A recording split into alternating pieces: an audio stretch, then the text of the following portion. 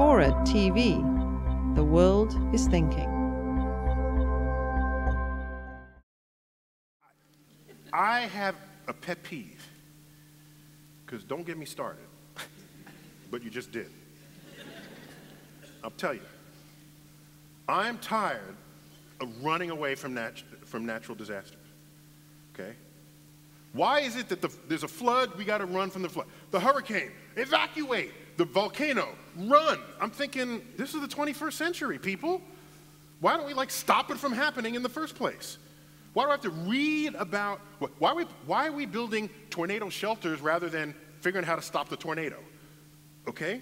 We should think differently about the problems we face. By the way, this is part in one of the chapters of the ways Earth wants to kill us, all right? This is in response to the people out there who say, oh, Earth is just perfect for life.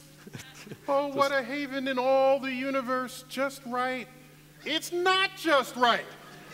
So this is every opportunity it gets, it tries to kill us. Add it up. The tsunamis, the hurricanes, the tornadoes, the asteroids, the 3/4 of the Earth. If I drop you butt naked, you're dead 10 minutes later.